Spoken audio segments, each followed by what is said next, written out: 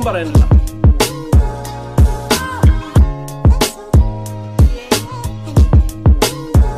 Hello, എല്ലാവർക്കും അച്ചായൻ്റെ നമസ്കാരം. ഇന്ന് ഞാൻ ഇവിടെ വന്നിരിക്കുന്നത് എങ്ങനെ സിമ്പിളായിട്ട് വളരെ ടേസ്റ്റി ആയിട്ട് ഒരു മീൻ പൊരിച്ചെടുക്കാം എന്നുള്ള ഒരു റെസിപ്പി ആയിട്ടാണ്. മീൻ എല്ലാവർക്കും അറിയാം എങ്ങനെ വറക്കണം, എങ്ങനെ പൊരിക്കണം എന്നല്ല അല്ലേ. പക്ഷെ ഇന്ന് ഞാൻ ഇവിടെ പരിചയപ്പെടുത്താൻ പോകുന്ന ഒരു ബ്രാൻഡ് ന്യൂ റെസിപ്പിയാണ്. നിങ്ങൾ ഇതുവരെ ആരും ചെയ്യാത്ത വളരെ ടേസ്റ്റി ആയിട്ടുള്ള ഒരു അടിപൊളി റെസിപ്പി. അപ്പോൾ നമുക്ക് എങ്ങനെ ചെയ്യണമെന്ന് കാണാം. ഓക്കെ, ഇപ്പം ഞാൻ ഇതിന് വേണ്ടിയിട്ട് 2 ആവോലി ഫിഷ് കഴുകി വൃത്തിയാക്കി വെച്ചിട്ടുണ്ട്. അപ്പം നമുക്ക് ഇതിന് പുരട്ടാനുള്ള മസാലക്കൂട്ട് ആദ്യം ഉണ്ടാക്കാം. അപ്പോൾ ആദ്യമായിട്ട് മീനിൽ തേച്ച് പിടിപ്പിക്കാനുള്ള മസാലക്കൂട്ടാണ് ഉണ്ടാക്കുന്നത്. അതിന് വേണ്ടിയിട്ടൊരു 1/4 ടീസ്പൂൺ മഞ്ഞൾപ്പൊടി, ഒരു 1/4 ടീസ്പൂൺ പെരുംജീരകം പൊടിച്ചത്. പിന്നെ ഞാൻ ഇതിൽ ചേർക്കുന്നത് ഇത്തിരി കളറിനൊക്കെ വേണ്ടിയിട്ട് ഒരു 2 ടേബിൾ സ്പൂൺ കാശ്മീർ മുളക് പൊടി, 1 ടേബിൾ സ്പൂൺ സാധാരണ മുളക് പൊടി, 1 ടേബിൾ സ്പൂൺ മല്ലിപ്പൊടി. മല്ലിപ്പൊടി മീൻ വറുക്കുന്നതിൽ അധികം ചേർക്കാണ്ടിരിക്കുന്നതാണ് നല്ലത്. കാരണം മല്ലിപ്പൊടിയുടെ ടേസ്റ്റ് കൂടുതൽ വന്നാൽ മീൻ വറുക്കുന്നതിൽ ശരിയാകില്ല. പിന്നെ ഞാൻ അതിൻ്റെ ഒപ്പം ചേർക്കുന്നത് സാധാരണ പുളി എൻ്റെ ജ്യൂസ്.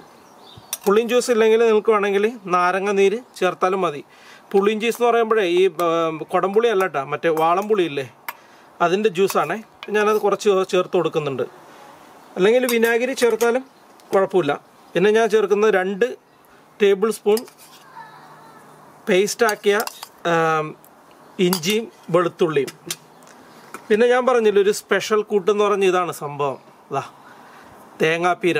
നമ്മുടെ നാട്ടിലൊക്കെ നമ്മുടെയൊക്കെ സുലഭമായിട്ട് കിട്ടുന്ന നമുക്ക് തേങ്ങാപ്പീര, ഞാനത് ഒരു പിടി തേങ്ങാപ്പീര ചേർക്കുന്നുണ്ട്. പിന്നെ ഇതിലോട്ട് ഞാൻ ഒരു 2 ടേബിൾ സ്പൂൺ വെളിച്ചെണ്ണ, നമ്മുടെ നാടൻ വെളിച്ചെണ്ണ ചേർത്തിട്ട്, ഞാനധികം വെള്ളം ചേർക്കുന്നില്ല. നമ്മളധികം വെള്ളം ചേർക്കണമെങ്കിലുണ്ടല്ലോ ഈ മീനിൽ തേച്ച് പിടിപ്പിച്ച് മീൻ എണ്ണയിലോട്ട് ഇടുമ്പോൾ പെട്ടെന്ന് കരിയാനും സാധ്യതയുണ്ട്. അത് മാത്രമല്ല പൊട്ടിത്തെറിക്കാനും സാധ്യതയുണ്ട്. അതുകൊണ്ട് ഞാൻ വെളിച്ചെണ്ണയിലാണ് ഇത് ചെയ്യുന്നത്. അപ്പം നല്ല എൻ്റെതായ ടേസ്റ്റും ഉണ്ടാകും. ഇതെല്ലാം മീനിൽ നല്ലോണം വറ്റിയിരിക്കും. ഇത് നല്ലോണം മാരിനേറ്റ് ചെയ്യാം. ഇതിനു വേണ്ടിയിട്ടുള്ള ഉപ്പ് നിങ്ങളുടെ ആവശ്യത്തിന് ഇട്ട് കൊടുക്കണം. ഞാൻ ഇതിൽ ഒരു ടേബിൾ സ്പൂൺ ഉപ്പാണ് ചേർക്കുന്നത്. കുറച്ച് വലിയ ഫിഷാണ്. അപ്പം ഇത് നല്ലോണം പേസ്റ്റ് ആക്കണം. അപ്പം ഈ മസാലക്കൂട്ടുകളെല്ലാം ഞാൻ നല്ലോണം കുഴച്ച് റെഡിയാക്കിയിട്ടുണ്ട്. പിന്നെ നമ്മൾ എന്ത് ചെയ്യണമെന്ന് വെച്ചാൽ മീൻ വരഞ്ഞിട്ട് നമുക്കതിലോട്ട് തേച്ച് വെക്കാം. അപ്പോൾ ഈ മീൻ നല്ലോണം ഞാൻ വരഞ്ഞു കൊടുത്തിട്ടുണ്ട് ആഴത്തിൽ. ഇതിലോട്ട് മസാലക്കൂട്ടുകൾ നല്ലോണം തേച്ച് പിടിപ്പിച്ചിട്ട് കുറഞ്ഞത് 1 മണിക്കൂറെങ്കിലും നമ്മൾ ഫ്രിഡ്ജിൽ വെച്ചേക്കണം. അപ്പോൾ ഈ മസാലകളൊക്കെ ഈ മീനിൻ്റെ അകത്തോട്ട് നല്ലോണം ഇറങ്ങിച്ചെന്ന് നല്ല ടേസ്റ്റായിരിക്കും. ഓക്കെ, അത് മാത്രമല്ല ഈ തേങ്ങാപ്പീരകളെല്ലാം ഇതിൻ്റെ അകത്തോട്ട് ഈ വരഞ്ഞേക്കുന്ന കത്തി കൊണ്ട് വരഞ്ഞേക്കുന്നതിൻ്റെ അകത്തോട്ടെല്ലാം തേച്ച് പിടിപ്പിക്കണം, മസാല അടക്കം.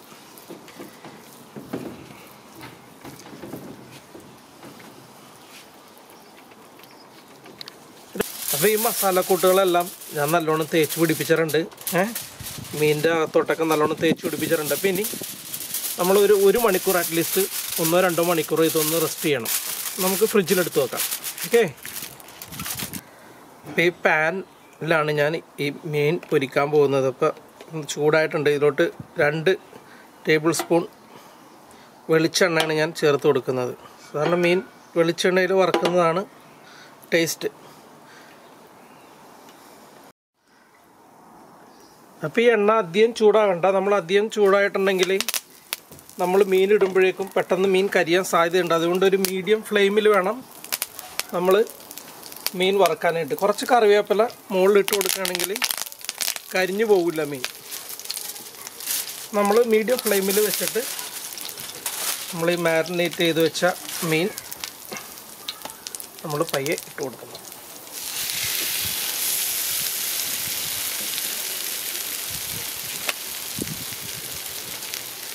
കറിവേപ്പില മുകളിൽ ഇടണമെങ്കിൽ മീനുണ്ടല്ലോ അടിക്ക് പിടിക്കില്ല. അപ്പം നമ്മൾ വലിയ തീയിൽ വെക്കരുത് മീൻ, കാരണം മീൻ കരിയാനായിട്ട് സാധ്യതയുണ്ട്. മസാലക്കൂട്ടുകൾ കരിയാൻ സാധ്യത ഉള്ളതുകൊണ്ട് നമ്മളൊരു മീഡിയം ഫ്ലെയിമിൽ വേണം മീൻ വറുത്തെടുക്കാനായിട്ട്. ഈ മീൻ ഏകദേശം ഒരു സൈഡം വെന്തറുണ്ടെന്നാണ് പ്രതീക്ഷിക്കുന്നത്. നമുക്ക് തിരിച്ചിട്ട് കൊടുക്കാം.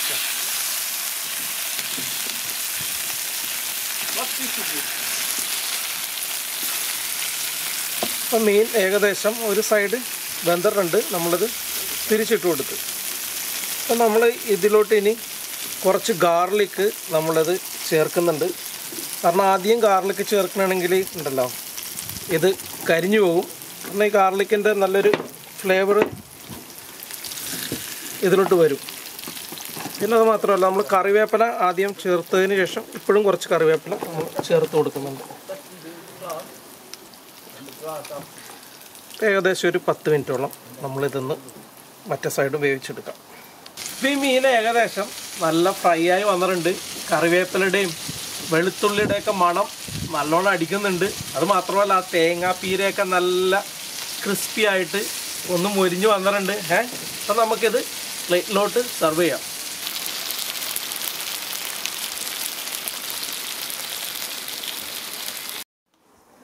അപ്പം ഇന്നത്തെ നമ്മുടെ ഫിഷ് ഫ്രൈ ഇവിടെ റെഡി ആയിട്ടുണ്ട്. നമുക്ക് കഴിച്ചു നോക്കാം എങ്ങനെയുണ്ടെന്ന്. നല്ലതല്ലേ ഈ തേങ്ങാപ്പാലൊക്കെ ഇട്ട് നമ്മൾ വെക്കുമ്പോഴേ. നമ്മൾ സാധാരണ തേങ്ങാപ്പാലൊക്കെ ഇട്ട് ഫിഷ് കറി എല്ലാം വെക്കുന്നുണ്ട്. പക്ഷേ ഈ തേങ്ങാപ്പീരയും കൂടി ഇട്ട് വെച്ച് കഴിയുമ്പോഴേക്കും എങ്ങനെയുണ്ടെന്ന് നോക്കാം. കഴിക്കുമ്പോഴേ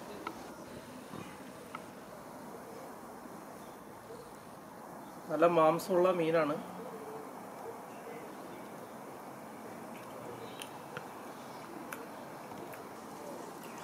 അടിപൊളി. അതുക്ക് മേലെ നമ്മൾ പ്രതീക്ഷിച്ച പോലെ അല്ല കേട്ടോ, സംഭവം സൂപ്പറായിട്ടുണ്ട്. നമ്മൾ മീൻ തേങ്ങാപ്പീരയൊക്കെ ഇട്ട് പറ്റിച്ചൊക്കെ കഴിച്ചിട്ടില്ലേ, അതുക്ക് മേലെയാണിത്. അപ്പം ഇതെല്ലാവരും ട്രൈ ചെയ്യണം, നിങ്ങൾക്ക് തീർച്ചയായിട്ടും ഇഷ്ടപ്പെടും. നല്ലൊരു അടിപൊളിയാണ് ഈ തേങ്ങാപ്പീര ഇട്ട് മീൻ വറുത്തപ്പോഴേക്കും. ആ തേങ്ങാപ്പീര മുരിഞ്ഞതൊക്കെ ഉണ്ടല്ലോ, ഒന്ന് കടിക്കുമ്പോൾ നല്ലൊരു ടേസ്റ്റ് തന്നെയാണ്. അതുപോലെ തന്നെ ആ ഗാർലിക്കിൻ്റെയും കറിവേപ്പിലയുടെയൊക്കെ നല്ലൊരു ഫ്ലേവർ മീനിൽ വന്നിട്ടുണ്ട്. നിങ്ങൾക്ക് തീർച്ചയായിട്ടും ഇഷ്ടപ്പെടും. ഓക്കെ, നിങ്ങൾ എല്ലാവരും ട്രൈ ചെയ്യണം. എൻ്റെ ഈ പ്രോഗ്രാം ഇഷ്ടപ്പെട്ടിട്ടുണ്ടെങ്കിൽ എൻ്റെ ചാനൽ സബ്സ്ക്രൈബ് ചെയ്യാൻ മടിക്കരുത് പ്ലീസ്. എന്തെങ്കിലും ഉണ്ടെങ്കിൽ നിങ്ങൾക്ക് കമൻറ്റ്സ് എന്തെങ്കിലും പറയാനുണ്ടെങ്കിൽ അത് പറയാനും മടിക്കരുത്. Okay, thanks for watching.